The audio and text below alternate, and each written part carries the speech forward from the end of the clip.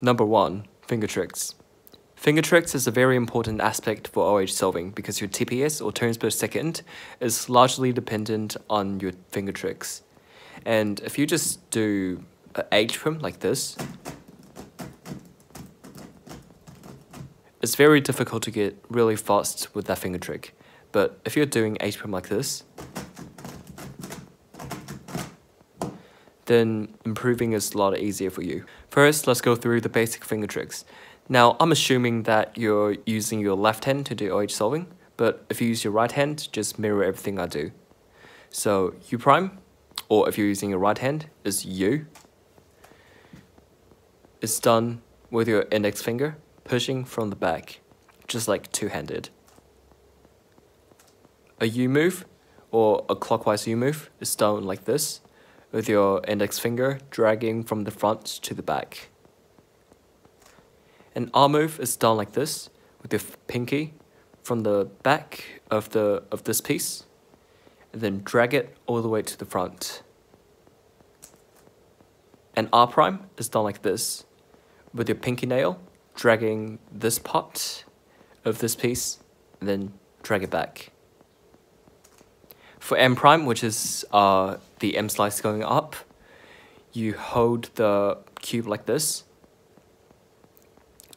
Your middle finger holds the gap between this piece and this piece, and your thumb holds the same place but on the front.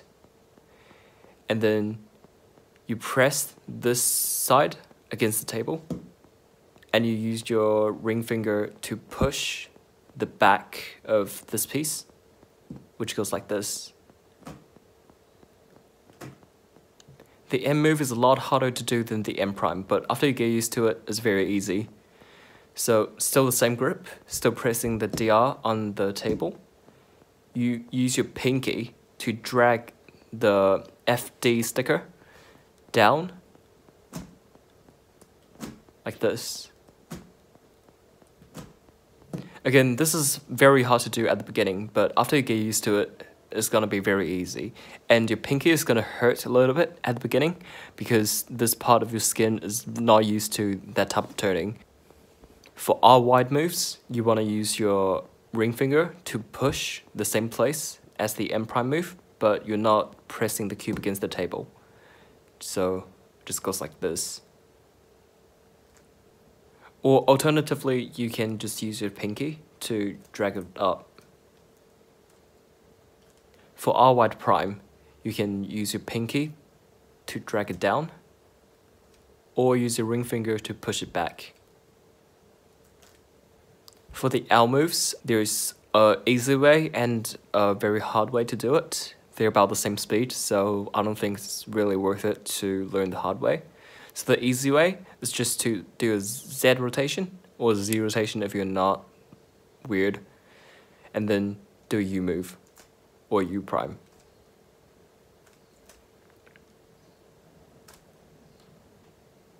The harder way is pretty hard. So you have to do this specific grip, where you grip this part with your middle finger and your ring finger, and thumb on the front right here, and pinky right here, so that nothing is in the left layer. And then you use your index finger to drag it down.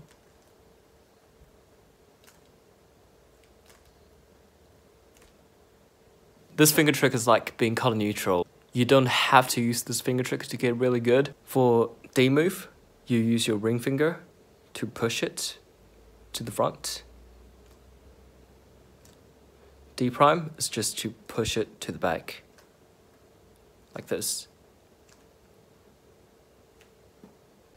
This is also a basic finger trick, but I forgot to mention it.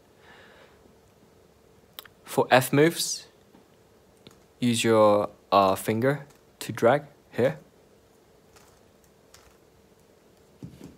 Sometimes your cube's magnet is too strong, so you might want to like press your cube against the table and then do F move.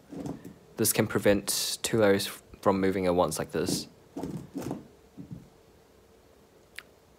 For F, use your thumb to either drag the front face up, or use your thumb to drag from the bottom up. For B moves, you just do a F wide and then rotate, F wide, rotate, F wide, rotate, F wide, rotate. And the other way works the same.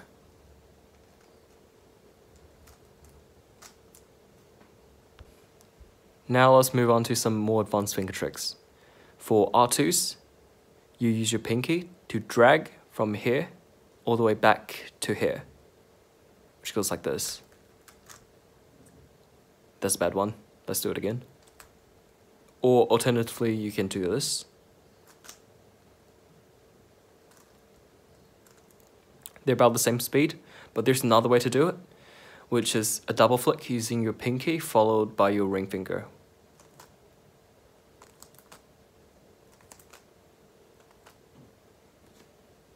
Those R2 moves are normally used during second block, where you insert the DI edge, and then basically during the second block you should be having your ring finger and pinky down the bottom, and then your index finger on the top, which means this is sometimes worth it, but not always. Depends on what the situation is. For D2, you can just do two Ds, or you could do a double flick, like the R2 move I told you about. For U2s, there's a lot of ways to do it, but for second block and for LSE, the optimal ways are different. So for second block, you should just do two U primes, because U2s are not really worth it if you have to regrip to this grip. The other way to do it is to drag your index finger all the way from the back to the front, like this. This finger trick is way more useful than the double flick, because during LSE you're going to be using your pinky and ring finger to do M2 flicks, and then your index finger is free to do this move. Another way to do it is to drag it from the front to the back. You don't have to stick to one of them in your entire solves, so for a case like this, you can use your finger to drag it to the front first, M, drag it to the back, M prime. For RY2s, they're not very useful, because for second block, you're going to use it a maximum times of twice, and then for R2 moves, you either just do R wide, or R2, or flick with your pinky and your ring finger. The most important finger trick is the M2 flick, which goes like this with your pinky and then your ring finger. So you push it. Oh wait, it's very hard to find an angle. Hopefully this is a good angle. I can't see my camera right now. So it's done like this. Pinky, ring finger, pinky, ring finger, pinky, ring finger. At the beginning, it's very tempting to just do M2s, like M prime, instead of M2 flicks, because M2 flicks are not practically faster at the beginning, because how long it takes for you to get used to it. For me, it took like 2 weeks to get used to this finger trick.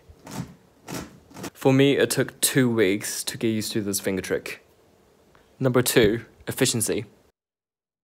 During the first block, you should be able to plan a 8 move or less first block every single time. To do that, you need to be what's called an X2Y color neutral, which means you can start on white on bottom or yellow on bottom, and from any side on the front. And you need to be able to take advantage of pairs like this or this that have 2 white or yellows on them. I will not talk too much about this. I will make a separate video about first block efficiency, but for example like this, you have to recognize patterns like this, that you can do an M prime to join these two, and then a U wide to do this. You also have to remember that you have the entire cube to work around with, so don't be afraid of abusing this pair and making it a block with this pair. like this. Number 3, plan whole first block at once. A common mistake I see from beginners is that they just solve one pair and then solve the other pair. And sometimes make a mistake like me, who's a noob. Instead, give yourself unlimited inspection time at the beginning so that you can slowly build up your skill to plan the entire first block. So let's just do a normal hand scramble. Okay. So I see this D, this DL that can be inserted in one move. And then when I do that, this is going to be pushed here. So I can do a wide prime, B, to make a square. And then I'm going to track where the other pair is. So D is going to take this here. And then R wide prime, this doesn't move. B prime, this is gonna go here. And then I track this the same way. Number 4, learn full CMLL. CMLL step when you solve the 4 corners after you solve the 2 blocks on the sides. And if you just use beginner CMLL, you need 9 algorithms and you need to use 2 of them every single time. But you can just learn 42 algorithms and that's going to save a lot of time. And for this case, you just do this. And a full list of algorithms is in my descriptions.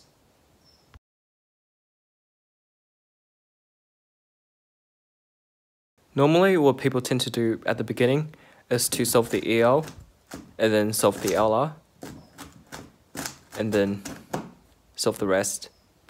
But instead, you could learn a set of ELR, which is like F2L. It's intuitive and it helps you to improve your efficiency. And what it does is it solves EO and LR at the same time as you just saw. And just in case if you're wondering, this is oriented because if you do M move, everything is oriented. Number 6, second block efficiency. For cases like this, it's very easy for you to just get used to this way to solve it. But there's a very efficient way to solve it, which is like this.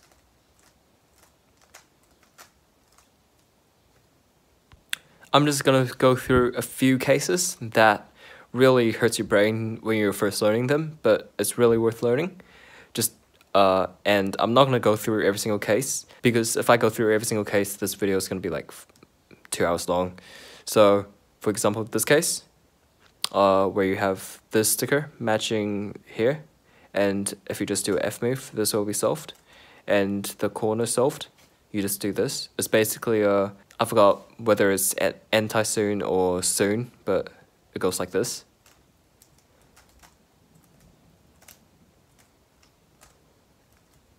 And it's very efficient. Number 7, hardware matters. If you use a cube like this that hardly even turns,